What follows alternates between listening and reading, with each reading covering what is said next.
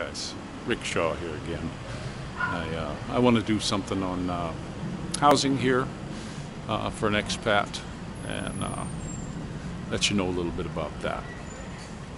Feel a little bit better. The heart's down to, it's about 56 now at rest, so I feel a little bit better. Lasted 4 hours and then it was still up around 100 and some for a few more hours. I feel better, got a bath, and feel a lot better. Take a little walk here, but show you some of the houses around here and tell you about stuff. There's our water guy. Say hi, Merry Christmas. And housing here in the Philippines, I got my name put on the last house my wife and I had, and it was a little house. But just know this: when you come to the Philippines, do not think that you're going to buy a house. You can't own it. If your wife wanted to put you out of it, she could. It's not yours. You can never own property. You can own a condo, and you can lease the land to build a house, but you can't own it. But so know that when you come here. I'm sure a lot of you guys looked at the other expat sites. Probably already know that already, but just coming from me, you can't own it. There's a little house for sale. Look at that. See how the people just aren't there. So, and then right next to it, we got another one for sale. And I'll show you this one right now. This one's for sale. They kind of leave and go a little bit, but gonna walk back on down to the house here. And another thing too, you know, if you want to own a house, they say you can become a citizen. And myself, I'm not gonna do that. You got to renounce your citizenship. In the U.S., you actually go down and swear and do all this kind of stuff. But in the Philippines, they don't. They just want you to throw your hand up and say, I renounce my citizenship. Well, I'm not going to do that. Why would you? Just to own some land here, you go out and you start lying to them right off the bat. You lie to these lovely people. I'm not going to do it. You got to be here 5 years. Then some people say it takes longer, some people less, but they want you to lie. Not the Filipino government, but the people who want to do this, they'll lie to do it. I'm not going to do that. I'm not going to renounce my citizenship by going to the U.S. consulate and swearing off of it, or just by saying it in front of, under oath in front of a bunch of Filipinos. Not going to do it. Just kept my citizenship. I'll keep doing my, here's another empty one, by the way. Fixer-upper. But, you know, I'll just keep doing my permanent resident thing, and just going to be the way to do it. Don't come here and I don't recommend anybody coming here and doing something like lying to these people under oath. Don't do that. So, but that was a little short one here. I wanted to make sure you guys knew about that. I feel a little bit better. I got a little bite to eat, and took a bath. My wife was teasing me on the first one. Why don't you take a bath before you do the first one? And I don't think you guys can smell me. I hope not. I hope not anyway. But that's that. She's doing some laundry today. Putting them upstairs up there. This house is going to be for sale when we move.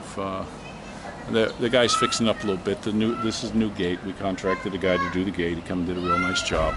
Good hinges on it and everything like that. Great price. You know, I believe it was $18,000 for, you know, steel gate.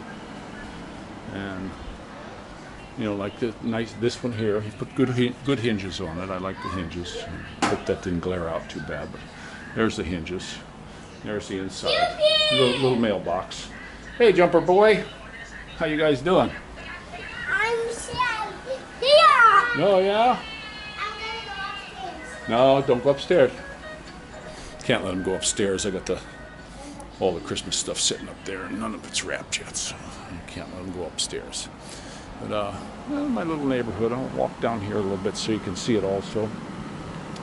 But those just a couple things I was thinking about and wanted to show you. I don't mean to get diarrhea of the mouth or anything like that. But I hope you watch this channel and see it. Here's this other house. It's empty. A lot of people are coming in and buying these. They originally sold for about $1.5 million. Now they're going for around $3 million. And you know, people are coming in and fixing these up. It's a little bit more affluent than where we used to live. It's a nice place. Howdy. And they're got some beautiful little places. They fix them up real nice. This one here on the end, I believe it's for sale for $3.8. And it's got a little bit of the corner one, so it's got a little bit of bigger yard, nice gate. It's all painted up pretty. It's actually not too bad of a place. And we got this one down here. They got, oh, I love this one with all the plants. Look at that. Look at the beautiful plants they got here. And it's just a nice place. I like this one. We're going to be moving down to Lipa whenever they get our place done. And you know, it's a nice area. I like that area. A lot of foreigners down there, so I'll have somebody to talk to. Another thing I'll tell you guys too about this country. It can be a lonely place if you don't speak Tagalog, and I don't know why I can't pick up Tagalog. My wife will tell me a word and what it means, and I don't know why I forget it. I hope I'm not getting old timers or something, but I forget. So I'm having a hard time. I know a lot of the words, but can't hold a conversation. And a lot of times we go, you know, we'll go to a party or something. They're all talking in Tagalog, so it's kind of lonely. You know, a lot of the TV is in Tagalog.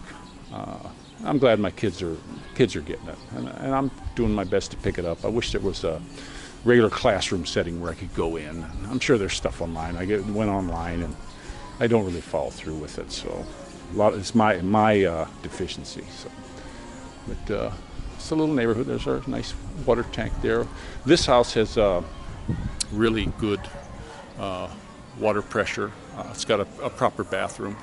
Last place we lived in, when we first lived there, we only got water from 4 o'clock in the afternoon till a little bit after dark. And we fill up to 55-gallon drums, like plastic ones, and Tabo to take a bath, you know. And sometimes the water wouldn't come on for, you know, days. And then towards the end there, they fixed it up. Hey, buddy. How you doing? Why are you going with socks? Because I couldn't get my shoes on. Papa, So wait. what? I'm going to stand in here. Oh, be careful, careful. My back's really sore today, buddy. Okay, watch out. Let me just walk, okay? Thanks, buddy. So, yeah, and then they started doing it around 2 to 4 in the morning. You know, that's just how it was. But this place has a proper water pressure, that big tank over there. You can take a shower. The showers are broken here. Slowly fixing things up. Kind of stopped because of the Christmas coming. Hi, buddy.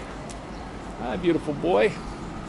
And so we can take a proper shower in there. But I got a hose, and it's really nice to have water all the time here. A lot of places, though, where I was at and where I used to live, they don't have the water all the time. So, you know, that's just one of those things. But this place, he's fixing it up. Wants to paint. I understand Christmas time, so things stop. But we did the gate, and I did a lot of little nitpicky things. Also, it's just going off. Hang on, buddy. I just want to go on something else too about LEDs. I want to talk about that. It just popped into my head. But LEDs, when I was in the States, they were coming in big, and they do save you a lot of electricity.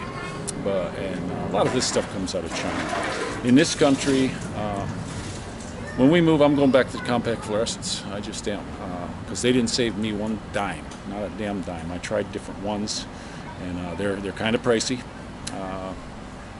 And yeah, electric bill went way down. But you got to figure the cost of buying these things, and then they run a month or two and burn out. A friend of mine said, "Oh, buy this Firefly brand. They're the best." Okay, great. I bought it. It's beautiful. They're in a beautiful box. I think they spent more money on the box than they did the light. I believe they're Chinese. I'm not sure, but I bought a bunch of them for this place, and put them in. And it was wonderful. You pick your color. I like the yellowy one on the inside kitchen and the real white one outside. Very bright. I want my kitchen real bright. Well, guess what? We've been here since, I don't know, April, I believe, and it's right before Christmas. And most of them are burnt out already. They're no good. They won't light. So, you know, and the cost of them. I paid the one real big one. I had 380 pesos. So that, you know, that's not cheap. Now, if they would run like a compact fluorescent for years and years and years, yeah, great. Great, because I mean, our last place, electric bill was around 2,000 pesos a month, and I left outside lights on. I had off my dirty kitchen. I left lights over there all the time, and I had a big one in the front. And then I switched to compact fluorescence. Got a real bright one. I don't know what the equivalent on the wattage was, but it was 25 watt compact fluorescent, very bright, lit the whole neighborhood. Neighbors are all sad we moved because nobody runs the lights anymore. But yeah, it was lit up very good there. Yeah, but the cost of them, just keep buying them, so that's not good. That's not very good at all. But yeah, that's just some more things that I come up with. Hope you like the channel and share it with some folks. And you know, if you're coming here, these are just things that are on the top of my head right now. Like I say, when I can get out, I'm going to get out and get some more pictures of beautiful country and some of the malls and all the cool stuff here. Take you up to Jolly Mart. It's actually Walter Mart, but I call it Jolly Mart because all of them have a Jolly Bee in there, and it's just a jolly place. So I call it Jolly Mart. But lots of stuff you can get here. You know, we just bought a Panasonic washer. I didn't want to go with any Chinese thing. We had a little one my wife bought, just a little wishy-washy, and then it had a little spinner on the side, 8,000 pesos or something. Motor burned out already. I wanted to get a proper washer machine, so I got this Panasonic job. It's an 11-kilo basket in it. Does a great job on the clothes. And it's whisper quiet. I actually, in the United States, I had a Maytag. In California, I had to have the water saver, so it was a front loader. It was loud. When that thing ran, you had to close the door to the laundry room, and you still heard it. I mean, I wouldn't run it when people were over. It just was loud and obnoxious and noisy, and great machine, but pain in the butt when you had to run it. And I'd run it at night and then go sleep upstairs from the other side of the house just so I didn't have to listen to the damn thing. And you could still hear it. This one here, it's like my car. You can't hear it. It just is whisper quiet through every cycle. It's got a little air dry cycle. There's no it's a dryer, but it's not with heat. And it spins the clothes out and gets them pretty dry. You hang them up outside, and the clothes are dry quick. Things dry quick here in the Philippines. Very, very quickly, the clothes. And so there's that. So I'm gonna let you guys go again, and again, Merry Christmas to all. A good night.